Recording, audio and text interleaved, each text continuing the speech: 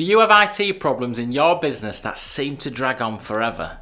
Or are you okay if IT problems are fixed within a day or two? Well, that is the topic for today's video. How quickly should your IT problems be fixed?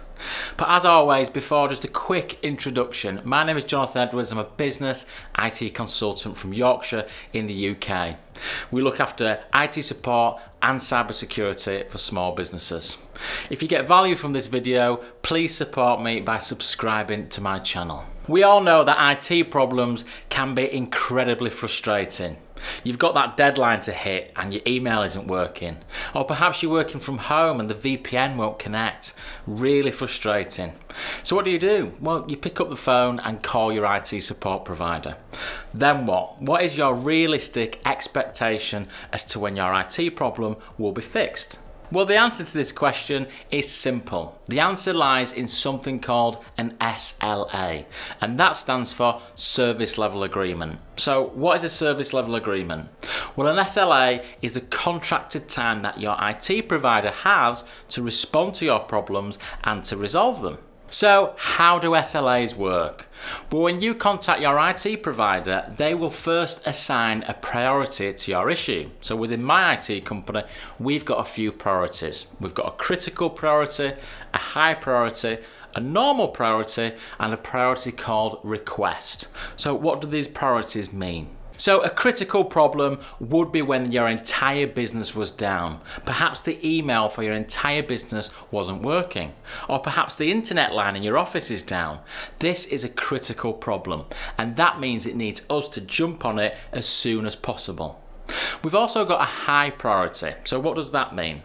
Well, that might mean something isn't working for a particular user. Perhaps email isn't working for a single user. So that needs to be dealt with really quickly too.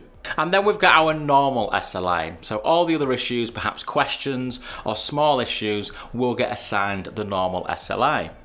We've also got a request SLA. So if you want to request anything, perhaps you've got a new user starting, or you want to order a new computer, this will go under our request SLA. It's not an IT issue as such, but it is something that needs doing within your business. Now, each of these priorities will get a specific SLA assigned. So if it's a critical SLA, we guarantee that we respond within a certain time frame.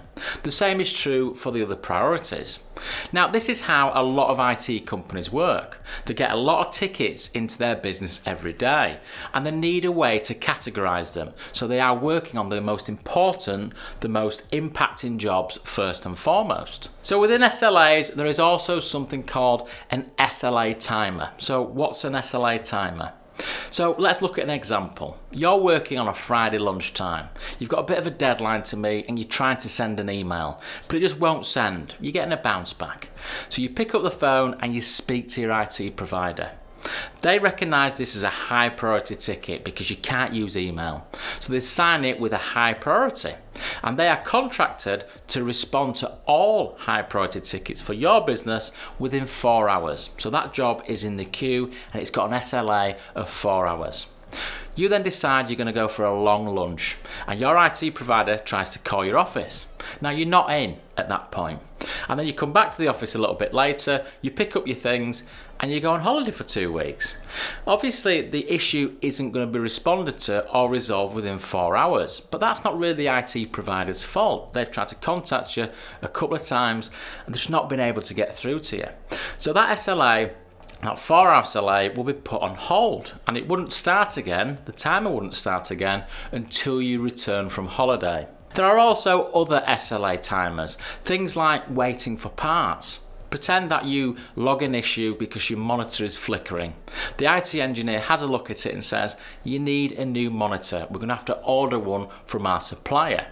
The SLA timer will be put on hold as soon as that order is placed because obviously the IT provider, it's out of their hands. They're waiting for the monitor to arrive at your office. And there might be other occasions when your IT provider are waiting for another supplier. So your internet goes down on a Monday morning and BT provide your internet. All the IT provider can do is call BT and escalate it to them. And then everybody's waiting for BT to do their bit. So again, the IT provider can't do anything else. So the SLA will be put on hold. So now you know what an SLA is, it's time to look at your SLA you've got with your IT provider. Does it work for your business? I know a lot of people just sign things off when they're taking on suppliers sometimes without looking at the detail. Take for example, you might have a shop and your busiest day is a Saturday, but your SLA might say that you only get business hour support from Monday to Friday 8 till 6. That doesn't suit your business. And what about if your business uses a specific application and it's critical to whatever you do? Without it, you can't make money. It's important to wrap the SLA around that so you know and your IT provider knows that when you've got an issue with it, they will mark it as critical and they'll respond almost immediately. So there you have it. There is a quick summary on service level agreements. Now SLAs are really important to make sure that you're getting the best support for your business from your IT support provider. Having said that, I have worked in IT for over 20 years, and from my point of view, nothing beats communication and setting customer expectations. That works in any industry. I hope you've enjoyed this video. I look forward to seeing you again soon.